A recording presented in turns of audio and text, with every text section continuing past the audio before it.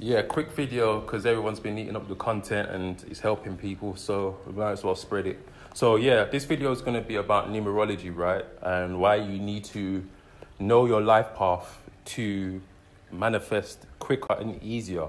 Okay, so my life path is 11/2, which means I'm an inspired healer, creative force, and spiritual catalyst, right? So for me, I manifest easy because I'm on that purpose, I'm on that goal. So when you know your goal, it's so easier to do things with no resistance. When there's resistance, it's harder to manifest.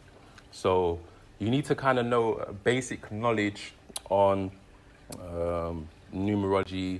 If you do your Googles or you do your YouTubes, you'll be able to find some information on that. And yeah, so with me, I'm 11. I've incarnated here. I'm an old soul. I've always felt like an old soul. And my name is...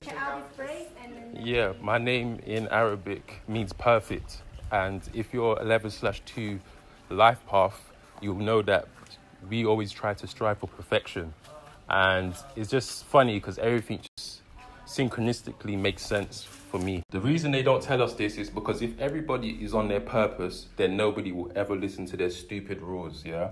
So if anybody who knows me personally, they know I hate rules. I hate anything that has to tell me to do something. I will do the opposite. You tell me to take right, I take the first left. Just how I've always been.